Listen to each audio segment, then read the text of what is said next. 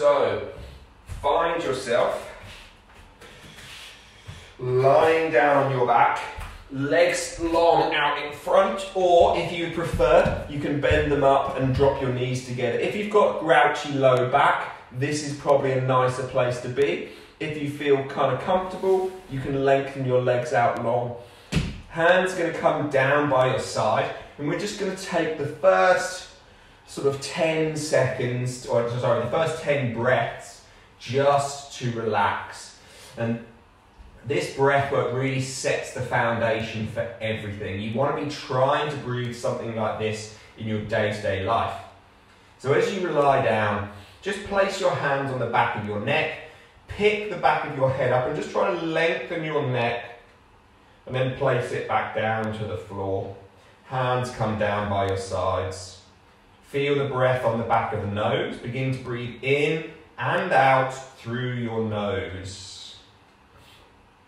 So as you breathe in through your nostrils, you're going to try to breathe in for a count of 4, 3, 2, 1. And then you're going to exhale for a count of 6, 5, 4, 3, 2, 1. Inhaling for 4. Exhale for 6.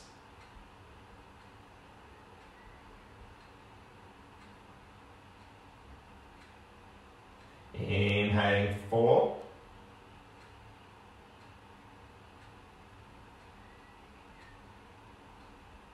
4. Exhaling for 6.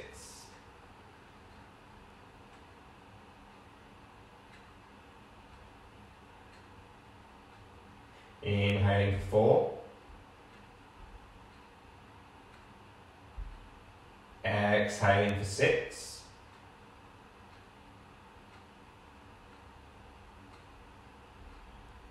Inhaling for 4.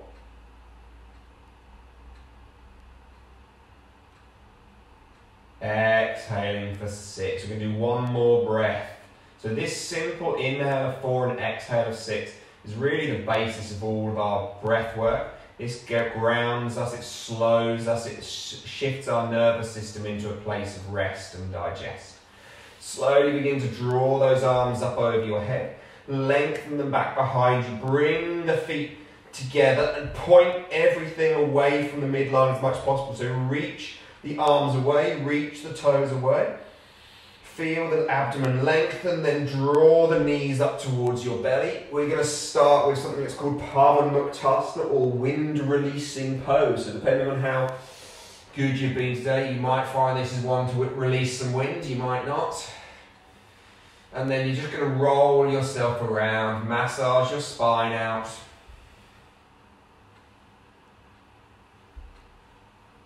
Go both directions. And we're going to just begin to, as we come back to the centre, let the left leg go long down to the floor. Pull the right knee into the chest, lift your shoulders off the floor, chin to chest, nose to knee. Squeeze your knee in towards your belly, giving it a tight hug and a squeeze for 3, 2, 1. Relaxing back down. Pull that left knee in again. Give both of them a hug and give both of them a squeeze. And again, lift the shoulders, push the knees into the hands.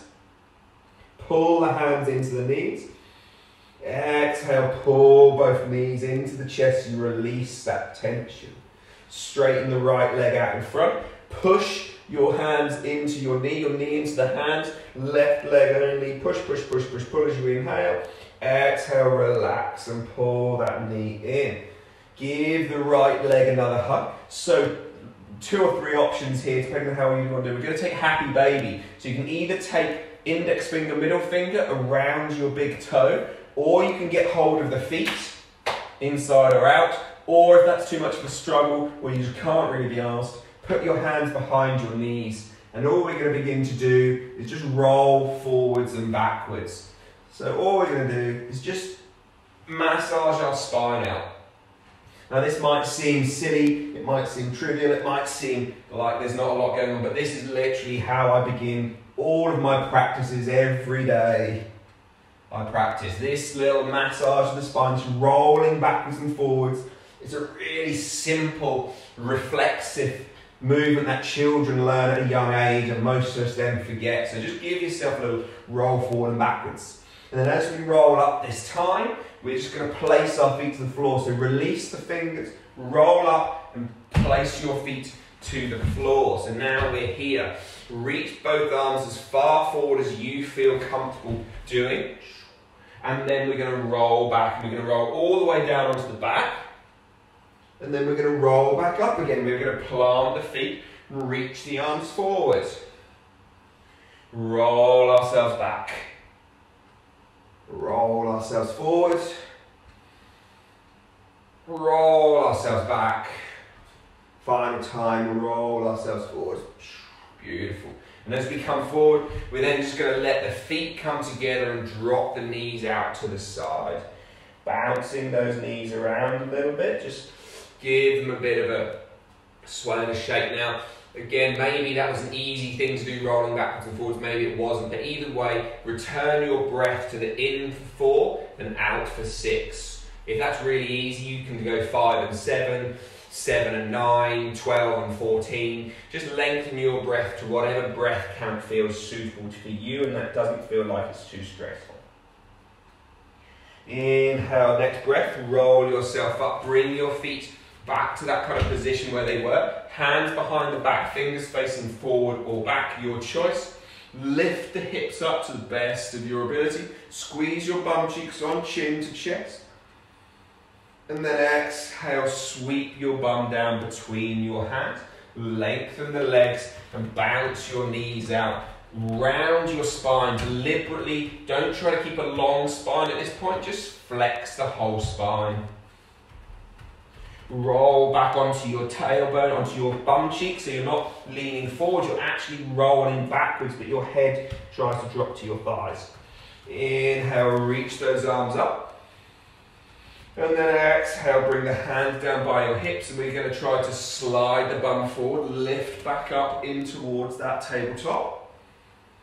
And then again, slide back down. Drop yourself over those legs again. And then inhale, lift your way back up. So as you lift your way back up, slide your right foot in towards you.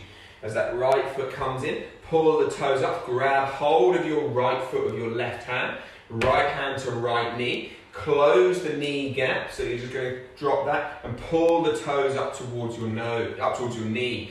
Now begin to just move your hip around. So what you don't really want to be doing is this, because this is just moving the lower leg. This is actually trying to get into the hip socket, so move that whole hip socket around. Try to keep the thigh, the back of the thigh and the calf muscle kind of close together. And go both directions, exploring there, but keeping that breath soft and slow, simple and long. Now this next bit might sometimes seem a bit weird, but you're going to try to bring the leg up and your right hand is going to try and get hold under your right foot. So the left hand might need to come out beside you. And now we get to do an internal rotation of that leg. It looks super funky, looks real weird. It's actually much easier than you would think it is, as long as you've got this left hand down to support. And then again, I'm going to spin around again just because it's for this next bit. You're going to pull that leg back up. Left hand grabs hold of right foot again. Right hand comes down diagonally to the side. You're going to roll out onto your right bum cheek. If, knowing you lot, you do a lot of HIIT stuff, a lot of running, whatever else, your bum cheeks might be pretty tight. You might have some pretty juicy little knots in there. Roll around. If you don't have it this side, you've probably got it the other. So roll about, find that knotty, uncomfortable bit, then breathe. So find it, move away from it by 0.5 millimeter, 0.5 inch, take a breath in, and then exhale, dive back in slowly, good. And then again, roll off it, again inhaling, and then again, slowly dive back in, cool. Rise yourself back up, grab hold of your right knee, this bit, Normally in a class, this is for my amusement to watch people struggle. I obviously can't see you, but hopefully you should still have a laugh with it. Lift your left foot off the floor. This first half of it is relatively easy. You're going to push your elbows wide. I'm going to spin again so you can see my elbows, they go wide. And then you're going to push your knee as far away from you as you can, keeping the left foot lifted. And you're going to slowly, one vertebra at a time, don't let the upper back touch, roll down on towards your back. Left foot drops, right leg goes straight, push the heel towards the sky to the best of your ability. Your leg never has to be straight. If it's here, awesome. Just push the heel away. If it's here, wonderful. It makes no difference. Lift your left foot off the floor, pull your right knee in. This is the fun bit, for me anyway. Push your knee away, push into the hands, elbows go wide, just roll yourself up to a nice comfortable seated position, straightening both legs out. Hopefully you manage that without too much rocking and rolling and momentum. Hands come behind the back, slide your feet in, lift your bum cheeks up. And then bum comes back down, straighten those legs out. Pull your left knee in towards your chest. So we do the same hip crank thing. So pull left toes up, right hand to underside of left foot, left knee out to the side. And again, none of this, like your shin is supposed to kind of roll a little bit on top of the thigh bone, but that's not what we're after. We want to get into the hip socket, get that hip mobile. So just explore left and right. Try to keep the right leg relatively active because it will stop you kind of flapping around so much. And then once you've been both directions, find the left hand under left foot. Right hand comes out as a little post, a little stabilizer beside you. And then begin to roll to the inside, internal rotation of that left leg. Again, it's going to spin just to make life easy. We're going to come back through center. Left hand comes off, right hand to the left foot, left hand down behind your back. Roll into that left buttock and feel, maybe this side for me, less juicy, less exciting, less discomfort, less grouchy. So maybe this side's worse for you. Just gently roll your bum around. Find what you need to. My teacher has called this one the all or nothing. You'll either feel absolutely nothing or it'll feel like someone is stabbing you in the buttock. Cool.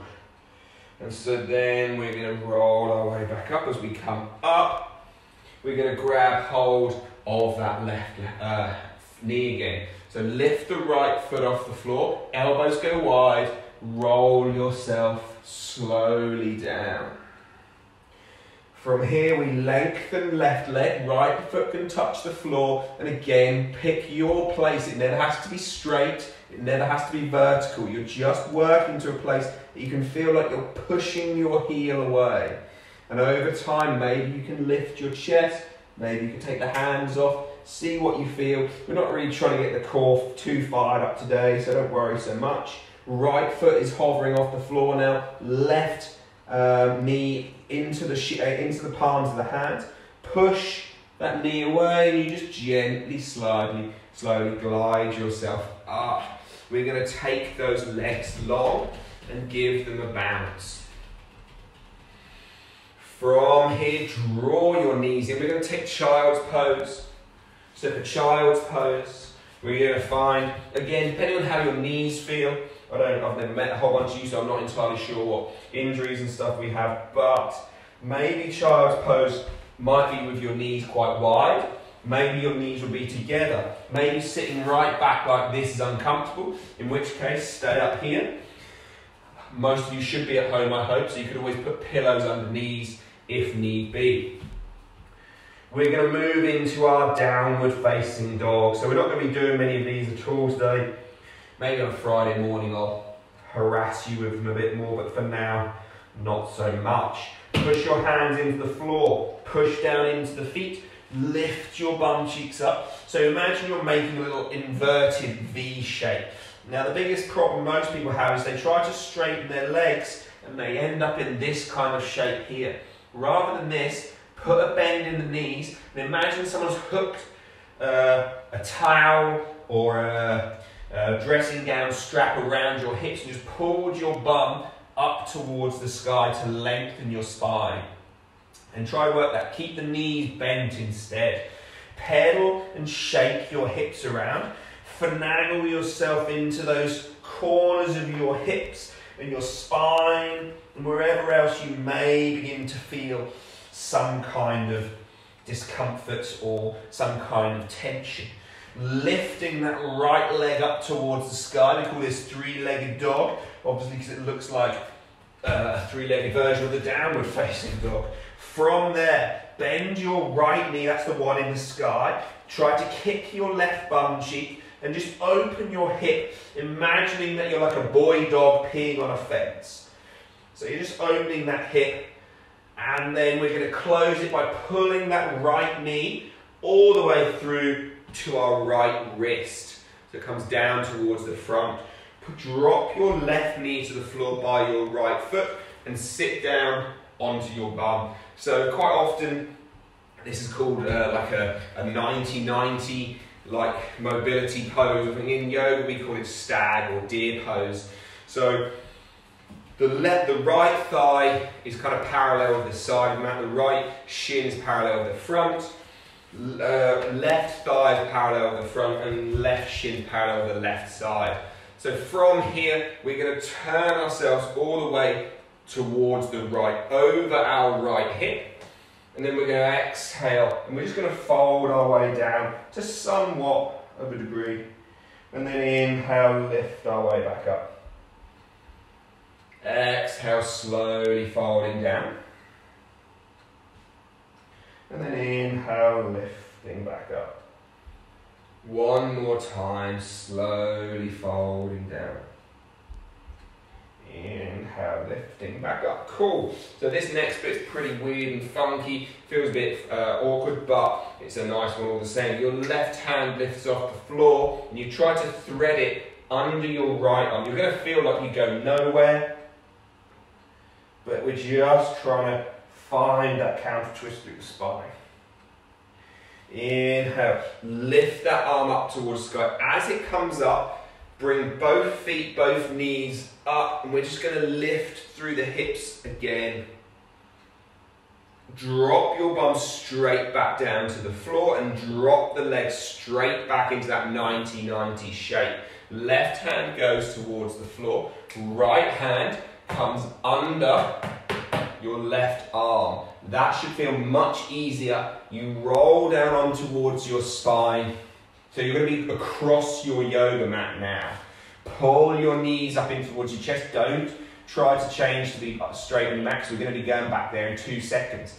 Just roll yourself up to that same place that we started. Place the feet on the floor. Reach the arms forwards.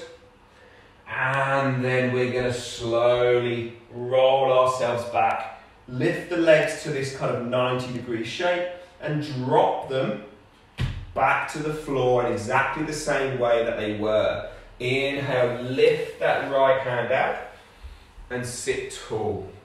So now we're hopefully here. I've just given myself cramp, so if you get cramp in your hip, don't worry, I do too. So from this point, we're going to lean out. You might need fingertips on the ground support, you might not. So lean out over your right front thigh. Your right buttock should maybe get a little bit jazzy. Should feel a bit excited, a bit like it's having to do a whole bunch of work.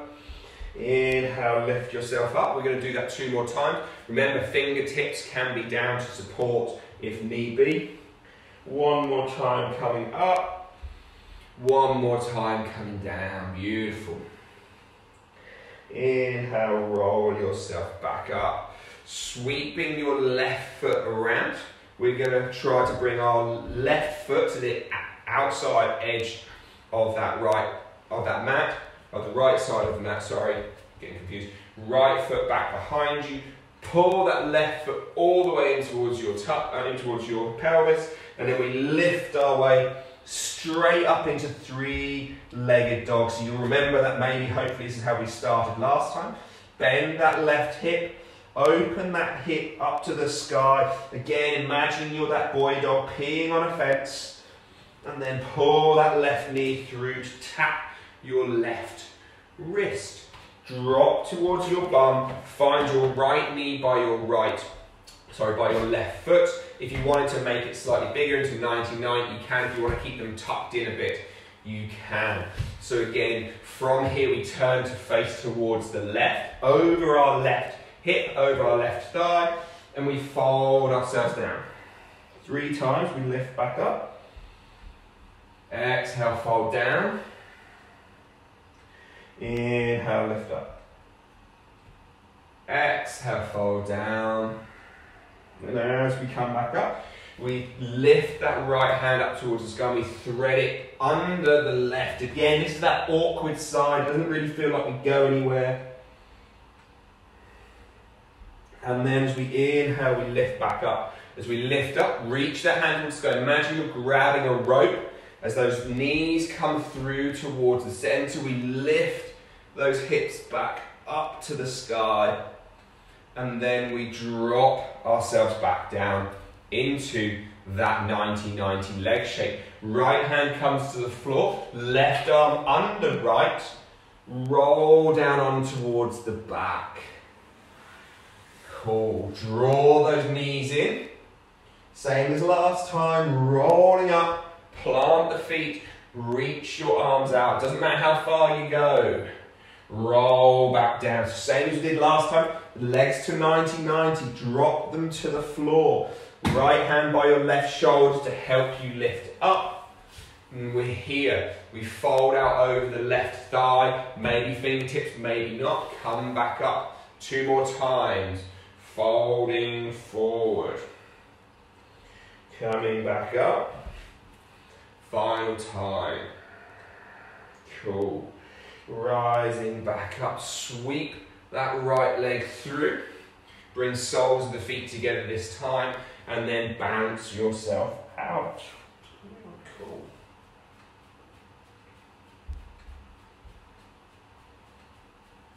Final little bit. We're going to come up. We're going to spread the legs into a straddle pose. Now, for those of you who maybe know me or not, so I probably whinged about this every Monday and Friday when Joe used to come to class, but I hate this pose. Like, I am horrendous at doing these straddle leg poses.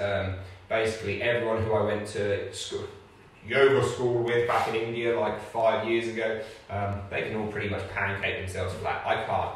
Not important, guys. All you're going to do instead is you're going to bend your knees and you're going to push your heels into the floor. So it's going to feel like, don't do this because it'll hurt your heels, but you're going to push down, pull back. It should pull your pelvis forward so you get onto your sit bones.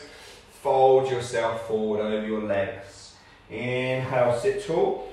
And as you do, maybe you can creep those heels just a little bit further forward. Push down, pull back. Exhale, fold down. Inhale, lift up. Final time, heels go a bit further, push down, pull back, folding down. Beautiful. Inhale, come and sit tall. And sweep your legs around. We're going to finish as we started. Grab hold of your big toes, lift those knees. So, we're going to roll down to the back. If you're just watching this for a second, it might be worth watching. So all you're going to do is you're going to roll back, keep watching, and then you're going to roll up, and you're going to try and catch yourself on your bum cheeks. And then you're going to roll back, and then you're going to try and catch yourself on your bum cheeks. And then eventually what you'll do is you'll roll back and you'll straighten the legs, and then you'll try and roll forward and catch yourself with straight legs. This is a brilliant one. If you've got kids playing, perfect one for them. So again, you're going to slowly roll back, slowly roll up and catch yourself. So it's a nice, silly little move. You'll struggle to get up or you'll over-egg it and you'll fall down. And then once you're done, you're going to roll to your back. Massage your spine around.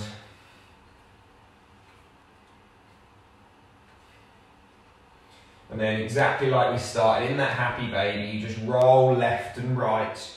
Try not to roll up onto your neck. Just try to stay on your spine, on your back, on your low back, on your shoulders.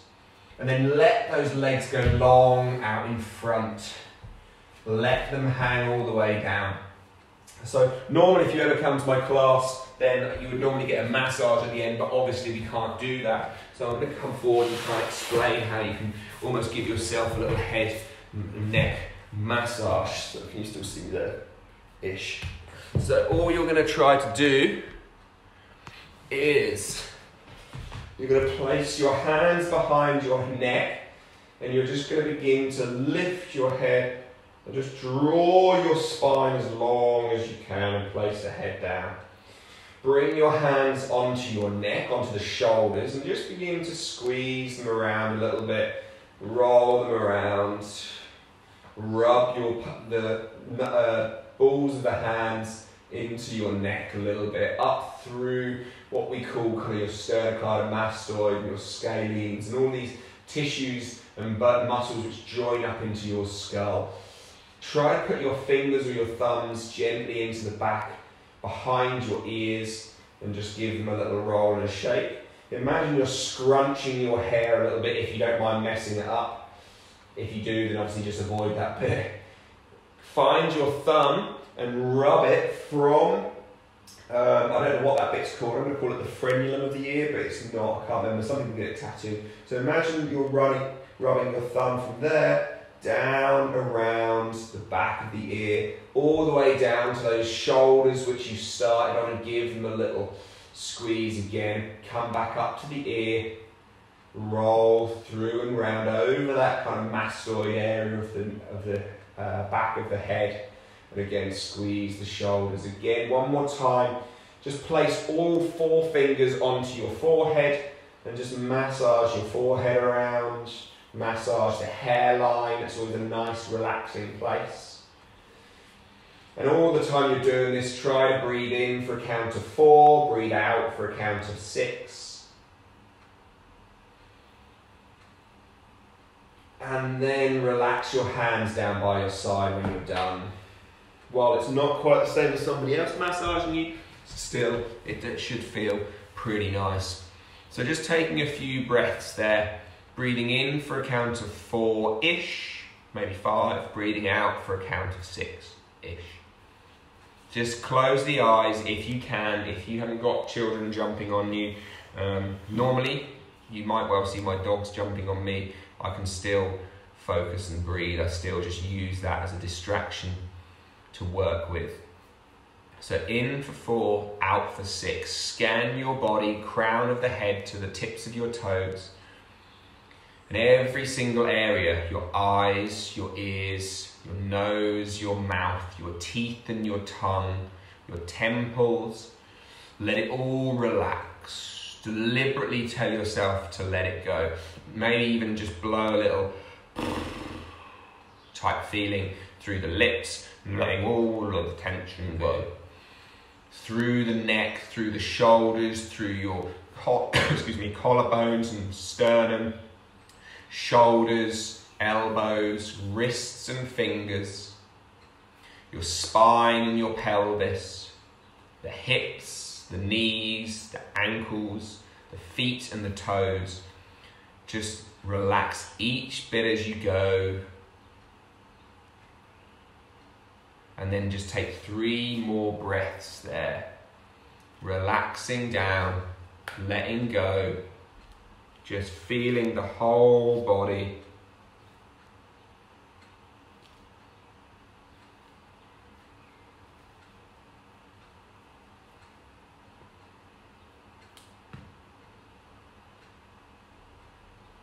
And then in your own time, begin to wriggle the fingers and wriggle the toes. Wriggle the soles of the feet and the palms of the hands. Draw the arms up over your head into a big morning yawning stretch. If you didn't know, that's called pandiculation. There you go, useless fact for you today. Take your big pandiculation, whatever it might be, yawn and stretch out, and then grab your knees and pull them up in towards your chest. Rolling your way up to a nice comfortable seated position. Sit nice and tall, crown lifting up. And so I always close my class out with the same little words, the same little mantras, which we'll go through now. So just find the hands coming in prayer, or just resting down your knees, whatever works best for you.